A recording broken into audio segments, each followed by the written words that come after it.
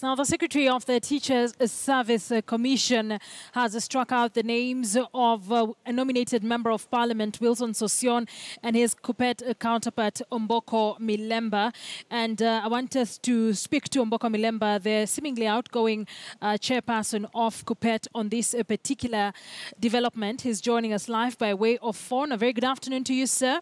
Thank you for joining us here on a KTN News Desk. Let's just begin with your immediate reaction of this latest development from the TSC. Yes, I came from Dakar yesterday and I saw the developments that have been sacked.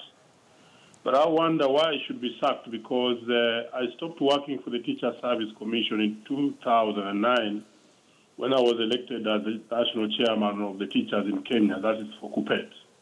Immediately you are elected, you stop working for the commission.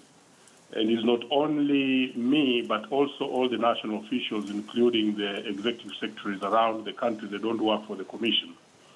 So then I don't earn any proceeds from the Teacher Service Commission.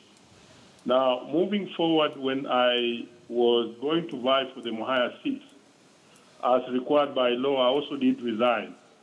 And after resigning, I'm also happy to report to you and tell the public that the commission wrote me a letter appreciating and accepting my resignation that was on 3rd of February 2017.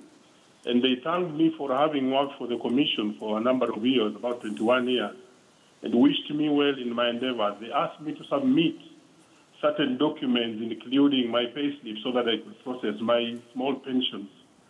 And therefore, I no longer work with the commission. The commission received my resignation letter, and the commission appreciated having received and accepted my resignation. So I'm not a worker of the Teacher Service Commission anymore. And me being sacked comes as a surprise. In fact, it's ridiculous that you would sack a teacher or a person whom you already had accepted his resignation. Well, and some of the reasons that have been given for them striking out your names as teachers, they say that, first of all, if you're not in their list as a teacher, then you should not be heading a union for teachers. I mean, what do you think about that kind of explanation? Thank you. So that brings me to the next thing. What does the law say about, so maybe am I being struck so that I don't leave the union? But let me interject first by saying that it's not the business of the commission to determine who leaves the union. The union is an independent organ which its leadership is determined by the members themselves. But let me go back to your question. Yes. Who can lead a union? If a person of any trade can lead any union, even if he's not a member of that trade, that means that if the dock workers of Kenya, for instance, at one time the Secretary General was Kiliku himself was not a dock worker. Anybody, if trusted by the workers of a particular trade, can be elected to serve as the Secretary General. Are you getting me? And I'm now quoting the Labor Relations Act. That is the law that governs the leadership of the trade union movement in Kenya. Are we together? Yes. Now, for any other positions, for you to serve as a member of a union or an official of the union, it further says that you need to have to be in that trade, in this case be a teacher, or you should have served in that trade. In this case, you should have served as a teacher.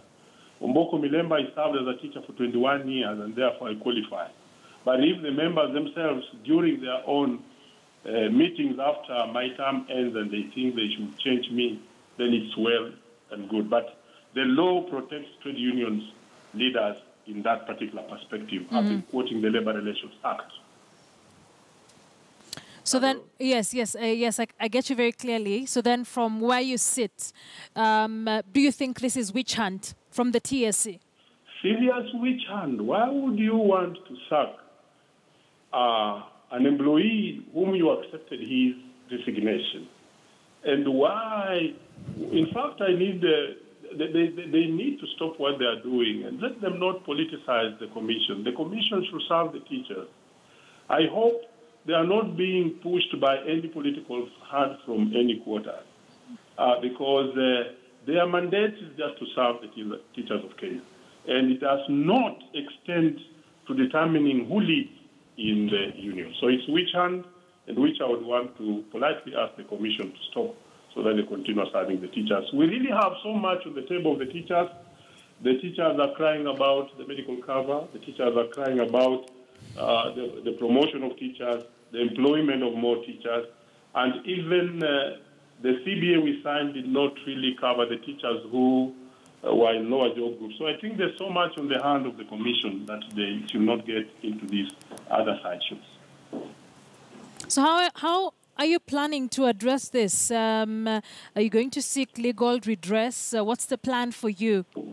Yes, we had already done that, and we shall be pursuing that, because the letter written to me for termination does not make any sense. You don't terminate an employee whom you already had accepted his resignation. So it's null and void. It's not worthwhile, and therefore we shall seek legal advice.